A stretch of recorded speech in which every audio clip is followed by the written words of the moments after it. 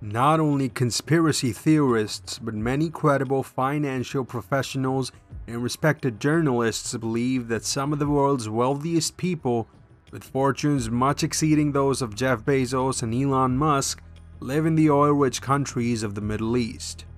And many claim that there is a specific European family that is the richest of all time.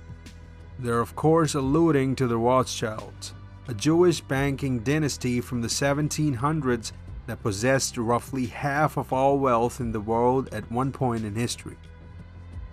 The Rothschilds were not always surrounded by luxury and money. Their narrative begins in medieval times when they resided in the Jewish ghetto of Frankfurt, Germany.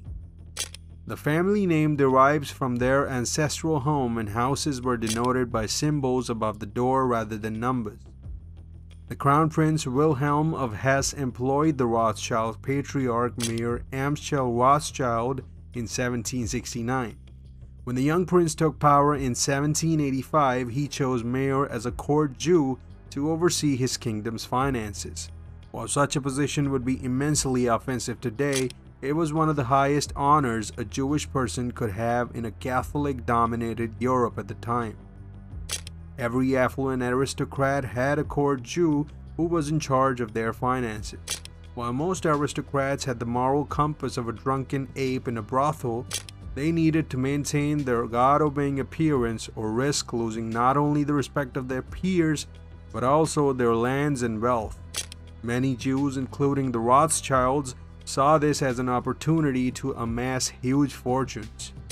Mayer was able to create a bank and send his son Nathan to London with the money he earned, which also aided in transferring Wilhelm's fortune to London during the Napoleonic Wars and even sponsoring the British in their struggle. Following the Napoleonic Wars, Mayer's other four sons created new banks in Paris, Naples, and Vienna, primarily assisting aristocracy in financial need. In times of war or when entire countries were on the point of bankruptcy, they lent vast sums of money to countries where they had financial capital in the exchange for generous interest. So it turned out that the Rothschilds were supporting and profiting from every conflict in Europe during the 19th century, and trust me, there were enough of them. In my humble opinion, financing both sides in a fight that causes devastation and misery is not the definition of ethical, but no one can deny that today, the Rothschilds' great fortune is the subject of as many myths as there are stars in the sky. According to some sources, the wealthiest family owns approximately 500 trillion US dollars, which is not only difficult to believe but also practically impossible because the total world capital is estimated to be between 1 and 2 quadrillions, so a family controlling a quarter to a half of the total world capital is insane. Most estimates believe their wealth to be between $500 billion and $1 trillion, which is roughly 2 to 4 times that of the next wealthiest man, Elon Musk. Although their banks have been the principal source of the Rothschilds' income throughout the years, they have also diversified into mining, transportation, real estate, art, and stocks. They have a minority stake in the Suez Canal, and rumor has it that they own 30% of all major banks worldwide. If you're loving the video so far, do me a solid and smash that like button to help the YouTube algorithm rank it faster. The Rothschilds' lifestyle is steeped in mystery. They're excellent at concealing both their true fortune, which could be larger than the entire Southern Hemisphere, and their personal lives. Nonetheless, we get a glimpse of their lavish lifestyle behind closed doors from time to time. Unlike many celebrities, Rothschilds do not waste their money on flashy and expensive objects with little financial value. Most of their purchases serve only one purpose: to bring them greater money over time. They have a large art collection and are one of the major contributors to art museums globally. Around 3,500 works of art were taken from the Rothschilds' estates, as Hitler himself came to take his pick from the prized possessions after the war. The majority of the artwork was recovered, although some remain undiscovered to this day. The Rothschilds are likely the world's largest gold owners. They not only possess gold but also have stakes in gold mines.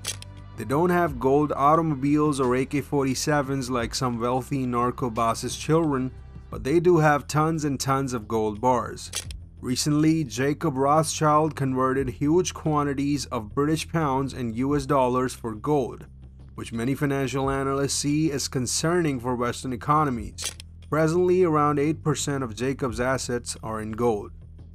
The Rothschilds have one of the most enormous real estate portfolios in the world, with palaces, estates, chateaus, and villas ranging from the United States to Israel. In Buckinghamshire alone, they have around 13 opulent manors, each worth well over $10 million. The family is thought to own $20 to $25 billion in real estate around the world. They just sold a piece of property in Austria the size of Manhattan for a cool $112 million. Of course, some luxury purchases aren't exactly investments. For example, Nat Rothschild purchased a super yacht for more than $100 million. The Planet 9, as the yacht is known, can accommodate 16 guests and a crew of 26 people. The big ship is propelled at up to 16 knots by 2 Caterpillar engines. The yacht also includes a helicopter deck where guests can arrive and depart as they wish. Nat is also the proud owner of an ultra-expensive deluxe private jet worth more than $60 million. The Bombardier Global 6000 is one of the priciest planes on the market and can accommodate up to 14 passengers in an ultra-luxurious setting. Nat's purchases, on the other hand, pale in comparison to his extravagant great-grand-uncle's acquisitions. With his enthusiasm for biology, Walter Rothschild spent a fortune on exotic animals such as a big tortoise, hundreds of birds, and even zebras. 3 zebras were trained by the eccentric billionaire to draw his carriage around London. Walter amassed the largest collection of specimens ever seen in the world. In his later years, he sold his bird collection to the American Museum of Natural History in New York. The remainder of his incredible collection was donated to the Natural History Museum after his death. I'm not sure what happened to the zebras, but I'm guessing they died of humiliation long before Walter. The Rothschilds are well known for instigating conspiracies. As early as the 18th century, their vast wealth was responsible for numerous anti-Semitic myths, such as how Jews controlled the world's money, the family's association with the Illuminati, the New World Order, the 5-dimensional lizards ruled the world, and dozens upon dozens of other insane theories. In actuality, the Rothschilds are just a large family of wealthy people who choose to live their opulent lifestyles in private rather than face public scrutiny. Let's keep the conversation going with another video.